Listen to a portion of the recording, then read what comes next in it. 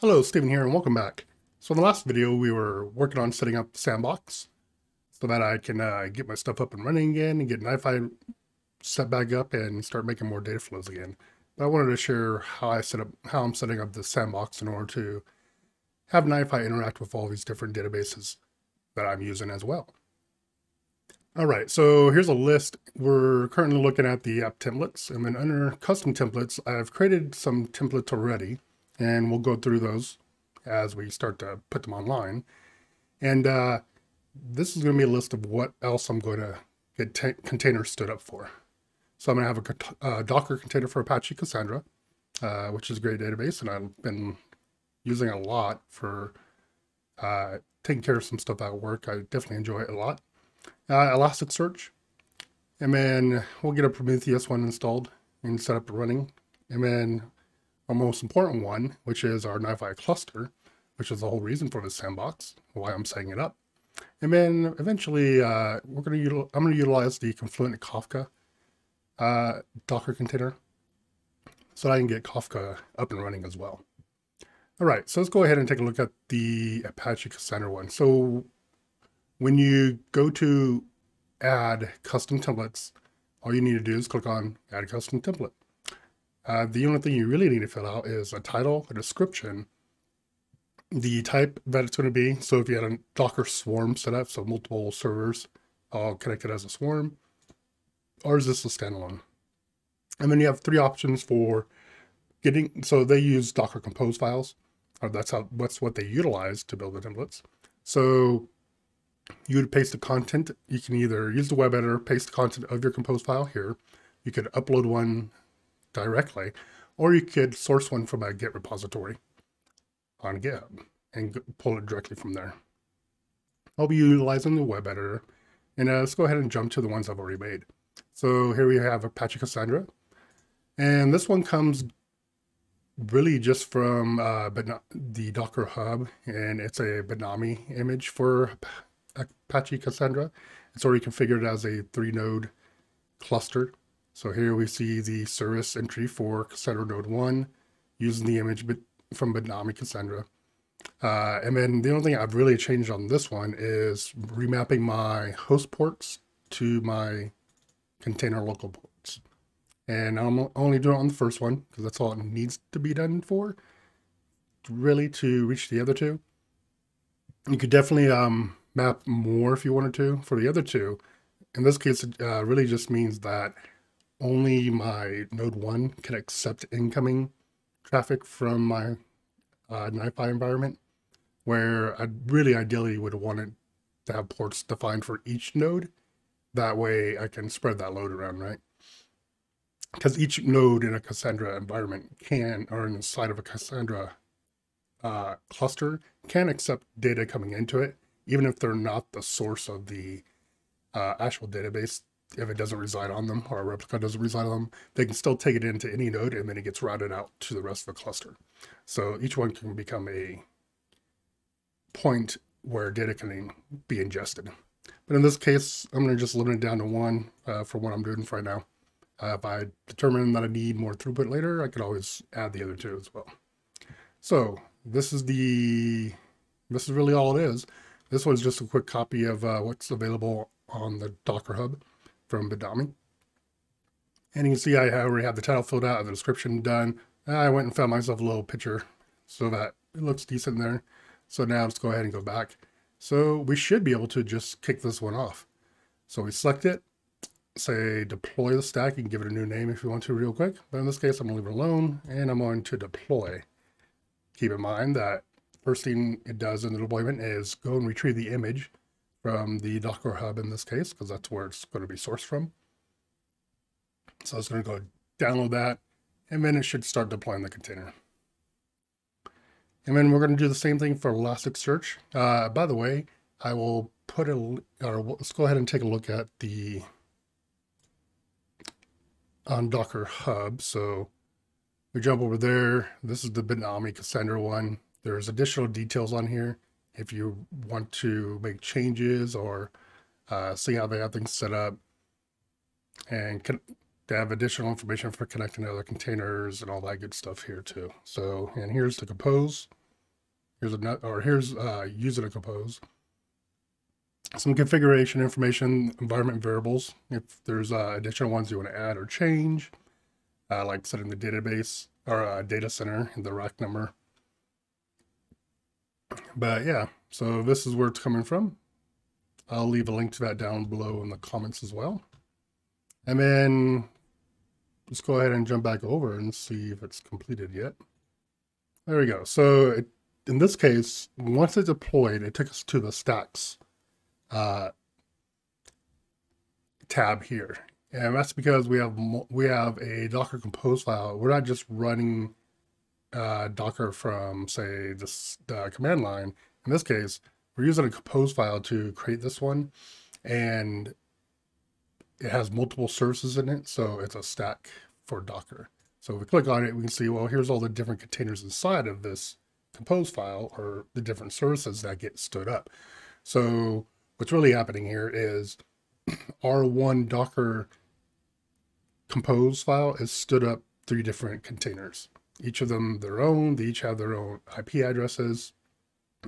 So what's happening is, even though we only have ports open for one container, the other 2 containers reference each other directly by their container names. So if we go back and we look at our template again on what was in there, we can see the seed information for the nodes, and they're just calling on their container name right here. So they can reference each other there, and that's how they can communicate directly to each other, just by that container name. So they connect, or containers can connect to each other that way and communicate across ports. All right, so let's go ahead and go back. So we go back to our container list tab. We can see we have our 3 containers in our massive list that we're going to start building here. And then we can see each one uses its own resources. You can still log into them. You can see what processes they have going on. You can go into a container, and we didn't cover this last time, but besides the logs, you can also go to console and you can SSH directly into a container from Portainer's UI. So you get some pretty good control here.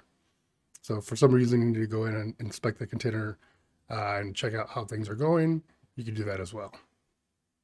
So let's go ahead and disconnect, go back. We have our containers up. Let's go ahead and check out our dbeaver. And in here, I already have Cassandra configured for a connection. So we should be able to, oh wait, did we not, did I not do that during the setup? Let me look here.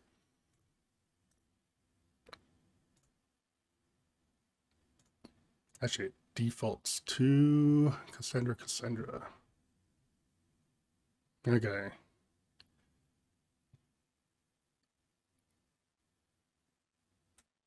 Oh yeah, password, I changed it. Forgot, it's not its default anymore. So let me go and change that.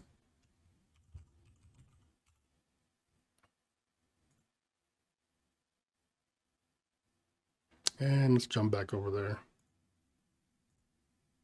There we go. So I reconnected to it. Now we have a check mark. So we were able to establish a connection, and it is working correctly, because if we look at our key spaces, we can see the list of key spaces available.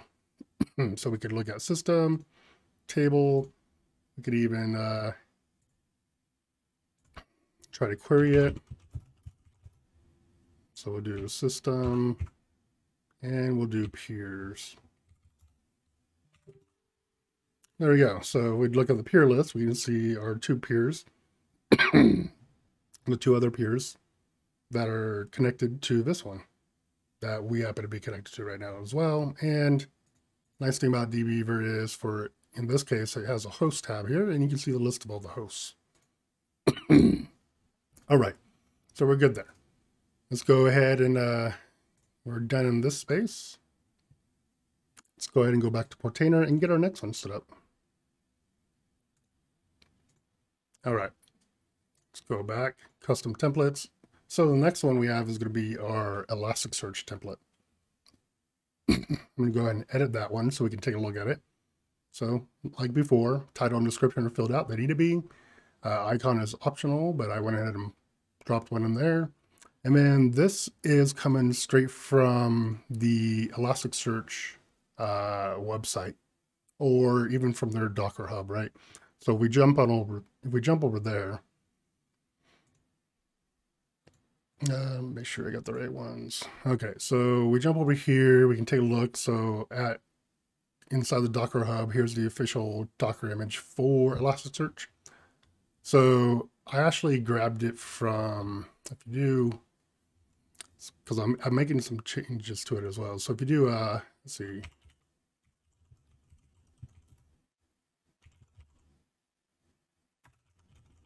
I wanted to, there you go. So install Elasticsearch with Docker. So if you jump down here, here you go. They have a Docker Compose file. So I'm actually utilizing this one from them, but it's using their official image as well. So let's go ahead and take a look at that. I'll jump back over.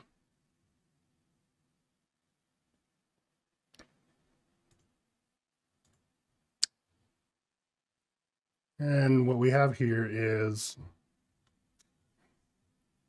so under services, we have ES01, so that's the first node, 02, second node, 03, the third node. I kept all that the same. The biggest changes I'm making is the port mapping. So ports are being mapped to different, and really it's just the first one, again, in this case, that has a port being mapped. And then I added another service at the bottom for Kibana, because I want to just start Kibana as part of this this compose file, as part of the stack, and have it start its service at the same time. So when I added that in here, the changes I had to make were taking the port number for, I can get to the UI, in this case for Kibana, which sits on 5601 by default. So I'm mapping it from the host to the container.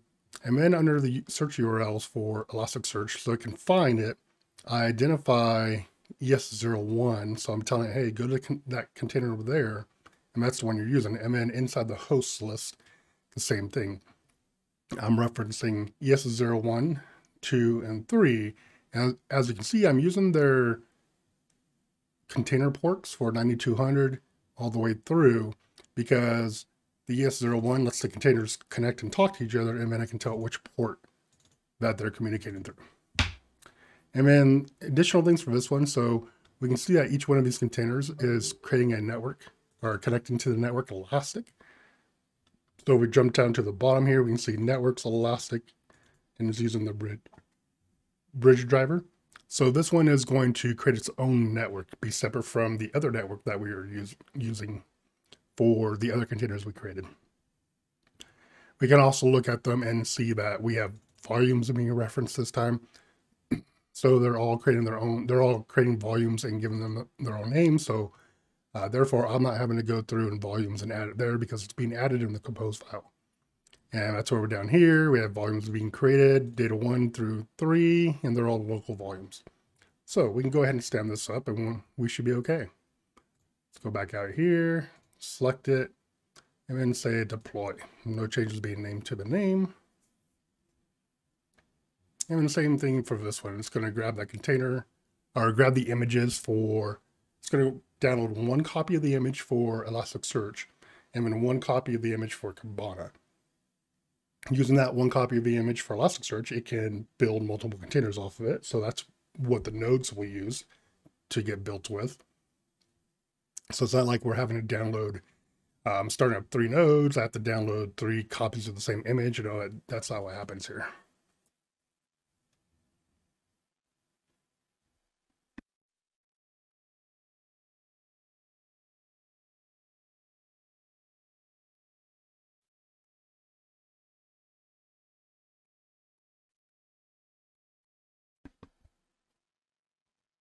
All right, so hopefully it should be done any moment here.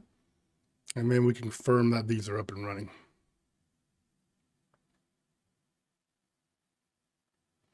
These are much bigger downloads, it looks like. Okay, well, I'll come back when this is ready. All right, welcome back. So we're done deploying the stack for Elasticsearch now. So we can see it's here. We can click on it. We can see inside of the stack, we have 4 containers up and running. Looks like we have no problems there. The biggest one I would want to watch out for is making sure Kibana worked. So I can check the log files to make sure it's connected correctly. We can see it's still booting up.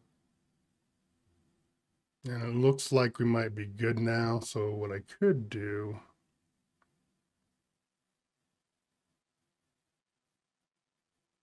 it looks like it's still going. So I'll leave it alone for a minute. It looks like the server's running now for HTTP. And we can confirm this is running. So let's go ahead and do that. We'll check out the containers real quick. All of those look okay. And then let me bring up a page for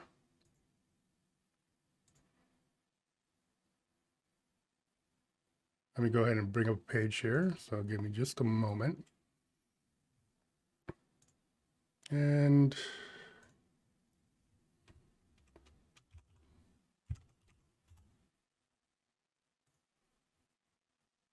all right, so here we go. So now we can see that we'd only get this far when trying to connect to Kibana if Kibana was connected to the server for Elasticsearch or to the cluster. So there we go. We can jump down to, I think it's stack management. And move things around a little bit from the last time I was in here. Okay, so gotta remember DevTools. Okay, that just brings up the console. And don't want to do that right now. Where is my...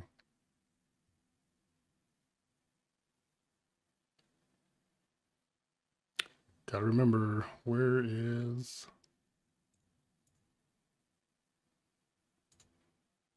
Oh, my bad.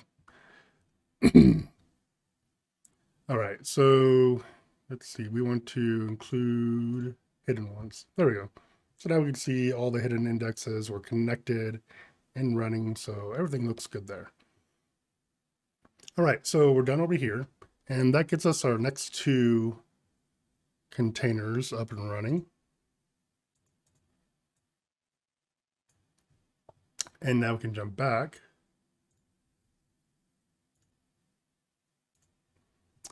So what we have here now is we do have a Kibana container running. We have our 3 Elasticsearch that create our cluster for Elasticsearch. We have Apache Cassandra running with 3 containers that create the cluster there. We have our MS SQL server running, our Redis server, our Mongo, our MySQL, and then we have our Portainer container, which is what we're using here to access a UI for Docker. Now, let's go back to our list here, and the next one we'll end up looking at, and we won't do it in this video because we're already reaching that lengthy time limit there, but we'll cover our NiFi cluster, get that up and running, and if we have time, we'll go ahead and set up our Confluent Kafka containers as well, and then we can go ahead and start jumping into NiFi and building out our next data flow. So I'll catch you then.